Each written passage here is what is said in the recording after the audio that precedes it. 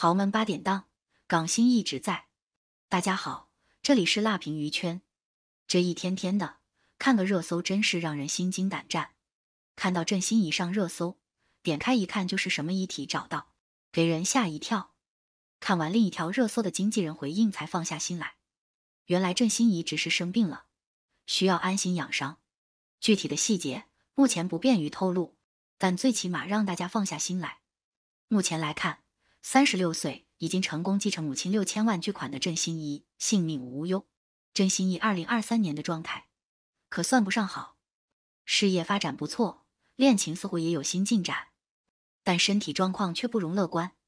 5月份，她连续夺得2项音乐领域的大奖，可是郑欣宜却没有出现在颁奖典礼上。不仅没有出现，对于获奖，她也没有发表任何感言，甚至连社交平台都许久没有更新近况。上一次更新还是4月份分享的和发型师的亲近合照，当时网友就在议论两人之间的关系。不过郑欣宜并没有回答，之后社交平台就没再更新过，甚至连5月份的生日她都没有发布任何消息。有传言表示郑欣宜这是又恋爱了。媒体爆料，发型师只是郑欣宜关系很好的男性朋友，两人并非恋人关系。发型师似乎还肩负着其他使命，发型师是掩护郑欣宜与男友真实恋情的障眼法。据说她的这任男朋友是个开花店的留学生，叫 Derek。 情人节时，郑欣宜还曾在 Derek 的花店里拍照留念。有网友表示 Derek 是她的前男友，两人并非新认识的恋人，而是复合。郑欣宜另外一些社交媒体上的照片也似乎是依偎着男友拍下的。生日时虽然本人没有更新动态，但也有媒体拍到她与男友东京同游，恋情新进展的公布。原本应该庆祝，可她是郑欣宜，就不免让人担心。现今已经36岁的郑欣宜还没结婚，但也已经谈过好几场恋爱，可惜每一段恋情的结局都令她伤心。郑欣宜曾经在演唱会上爆料自己为挽留男友不要分手而下跪哀求，真心想走的人即使跪下也无法挽回。最让人遗憾的是，她险些就有机会和爱人走入婚姻，可最终还是造化弄人。那一任男友原本已经打算向郑欣宜求婚，可却阴差阳错地产生无法解释的误会。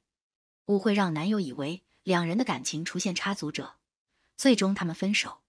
这次的打击也让郑欣宜痛彻心扉，但勇敢的她没有失去爱人的勇气，反而每一次都爱得很用力。可惜越真诚越努力的爱别人，就越容易被别人伤害。郑欣宜曾被拍到深夜街头和男友吵架，大哭大闹。她也曾经为一任外国男友豪掷千金，房子和钱都拱手奉上。外国男友拿到钱却马上回国，再也没有音信。郑欣宜在爱情中受到的欺骗太多，以至于一恋爱，人们都担心她被骗。这样的担心并不是毫无道理。盛传郑欣宜的母亲沈殿霞给她留下6000万元巨款，等她过了35岁才能拿到。而5月底，郑欣宜刚过完她的36岁生日，沈殿霞也怕单纯的女儿被感情欺骗，才给遗产设下年龄限制。前男友突然来复合，让大家都担心她的动机是否不纯。毕竟怀璧其罪，手持巨款的郑欣宜在有心人眼中就是一块肥肉。郑欣宜的恋爱脑总让人觉得她是那种被卖还帮忙数钱的傻孩子。在辣妹看来，郑欣宜并不是恋爱脑，她只是单纯的缺爱，很缺爱。别误会，这里的缺爱并没有骂人的意思，只是对郑欣宜客观的描述。她真的很缺爱，缺到惹人怜惜的地步。按理说郑欣宜应该是世界上最幸福的小孩。母亲沈殿霞是知名的多妻艺人，在香港早有盛名，被称为肥姐。父亲郑少秋曾获香港最受欢迎的影视明星奖，被称为秋冠。父母的名气都这么大，郑欣宜应该拥有衣食无忧的快乐童年才对。可她的童年并不快乐，这要从她父母的爱情纠葛说起。往常人们总爱夸情侣郎才女貌，对于沈秋二人却称他们女才郎貌。肥成名早，13岁时就成为受欢迎的童星。胖乎乎笑起来又很可爱的她，从小就是家里的开心果，后来也成为整个香港的开心果。在 TVB 里打拼耕耘，肥肥成为欢乐今宵的主持人。他虽然红火，但并不仗着地位高欺压别人。许多 TVB 的后辈都曾被他关照过，对他很是感激。一声肥姐，就是大家对他的尊敬。肥肥在欢乐今宵主持20多年，还在这里遇到此生挚爱。1970年，郑少秋也加入到节目组，成为主持人。那时候的郑少秋名气还没闯出来，只是个帅气又青涩的毛头小子。其实他早已经结婚，和卢慧茹生下女儿，但郑少秋又爱上节目中的另一个女演员森森。正如两人的感情变淡，走向离婚的结局。可惜这段感情被女方的家人阻挠，于是女孩写下一封信件表示分手，让肥肥替她转交给郑少秋。那时的肥肥觉得他是个拈花惹草的花心人，谁能想到之后肥肥会改变看法，甚至和这个男人结婚。郑少秋一看到信就痛哭流涕，把肥肥吓一跳。送信的人是自己，看他哭得这么难过，肥肥有些于心不忍。之后的日子里，他便经常关心他，带着他出去玩。相处中，肥肥逐渐改变自己的想法，他们彼此吸引，走到一块。那时的娱乐圈都不看好他们的感情，毕竟肥肥在娱乐圈的地位已经很高，他有邓光荣、谢贤、秦祥林3个结拜哥哥，人脉和地位都正处巅峰。而郑少秋不过只有一点名气，再加上两人一个体型较胖，一个则帅气潇洒，总让人觉得有些不单纯。但肥肥并没有听从朋友的劝告。恋爱后，肥肥自然给予郑少秋最大力度的帮助，郑少秋的事业也步入正轨，风流倜傥的楚留香让他成为梦中情人。俗话说，男人有钱就变坏，放在娱乐圈应该就是男人走红就变坏。大红大紫的郑少秋很快做出对不起沈殿霞的事情。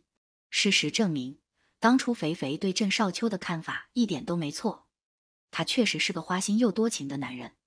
拍摄楚留香时，郑少秋和年轻漂亮的关金华互生情愫。肥肥听到消息跑去质问郑少秋，被他一口咬死的否认。情势所迫下，郑少秋向肥肥求婚。他们的婚姻很匆忙，肥肥甚至没来得及准备婚纱。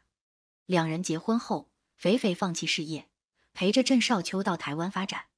没多久，他就生下女儿郑欣宜。女儿出生的这么急，是因为郑少秋说3年不生孩子就离婚。肥肥刚想松口气，不用担心离婚，就在月子时听到堪称惊天霹雳的消息。媒体爆料，郑少秋正在外面和关金华甜蜜出游，自己这边是生产的病痛和照顾孩子的辛酸，那边却是风花雪月。肥肥再也无法忍受，选择和郑少秋离婚。反观郑少秋，离婚后的第2年就再次结婚。关金华的洁白精致婚纱，无疑深深刺痛沈殿霞的心。为了心爱的女儿，沈殿霞又支撑起自己的事业，她咽下苦水，把所有的爱都给予自己的女儿。郑欣宜有着来自母亲的疼爱，却永远缺失父爱。平心而论，在郑欣宜的成长中，郑少秋没有肩负起父亲的责任，他只爱和第3个妻子所生的2个女儿，却忽视2个前妻生下的女儿。都是父亲的女儿，凭什么有的被爱，有的被忽略？从小就渴望父爱的郑欣宜逐渐意识到，他的父亲没有那么爱他，但幸好他还有爱他的母亲，母亲为他补全父爱的缺口。只是这份毫无保留的爱意，后来也失去了。沈殿霞在2006年查出恶性肿瘤，她的第一反应不是自己时日无多，而是担心女儿的未来无所依靠。沈殿霞开始拼尽全力带她出道，为女儿的后路做打算。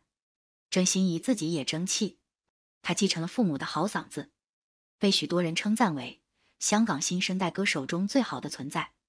据说沈殿霞为女儿留下6000万的遗产，还设置过完35岁才能拥有。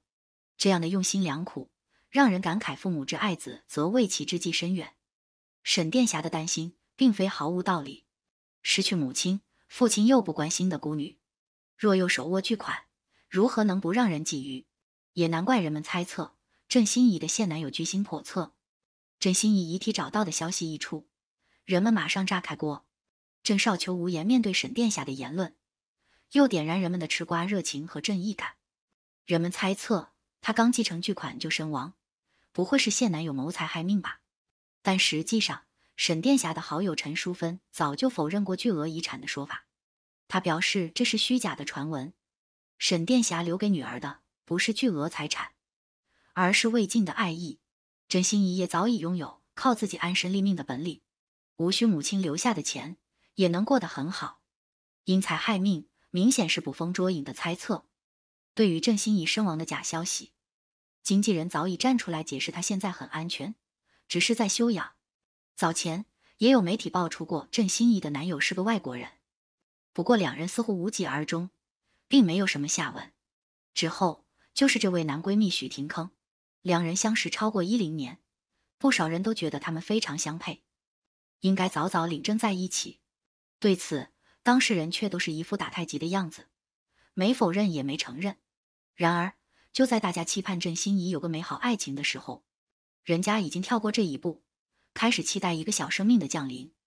虽然这个验孕棒显示的结果尚没有什么好消息出现，但是证明郑欣宜已经开始在往这方面努力了。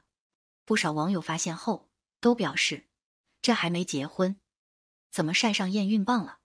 难道是想和好闺蜜谢婷婷学，当个未婚妈妈？不过显然，郑欣宜应该还是有心仪的对象。才在几天前，她刚刚晒过和他的亲密照，当时有网友就担心她要小心被骗婚。毕竟再有不长的时间，她就要满35岁，可以继承妈妈的巨额遗产了。但是也有祝福他们早日拉埋天窗的。如今先心急当妈妈的郑欣宜已经先跳跃了一步，于是不少网友建议当爸的郑少秋最好过问，帮女儿把关，别总是缺席孩子人生中的重要时刻，不然到时稀里糊涂当了老爷，自己还蒙在鼓里呢。对此你怎么看？